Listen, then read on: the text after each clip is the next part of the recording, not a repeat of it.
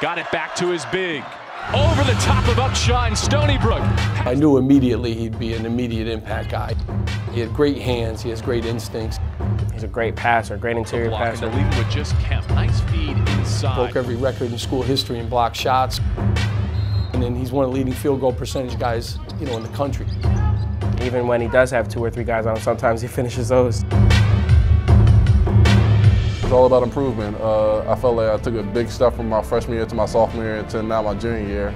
I just felt like the coaches, staff just put full confidence into me. The players around me put full confidence in me, and it was kind of just friendship, togetherness, and just everybody believing in everybody. We know every night he's going to get double teamed, triple teamed. There's going to be guys all around him, so he does a great job of finding the open guy. He's a great piece for us because he's a reliable big man.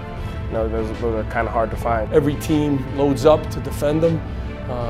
He's seen every kind of defense possible, and he still rises above the scouting reports to give us great effort and give us great numbers and give us great leadership. My freshman year, I didn't have to worry about being a leader. My sophomore year, I didn't have to worry about being a leader. But now, since there's no seniors on the team, it's basically me and Trey's team because we have the most experience on the team. We can just share knowledge to the younger guys and how to win, how to take care of your body with this long season, and just to be ready every day. He's really taken the baton and done a great job with a young team. We have no seniors this year in our program and a lot of newcomers and a lot of freshmen. He's done a good job leading them. We're hungry this year.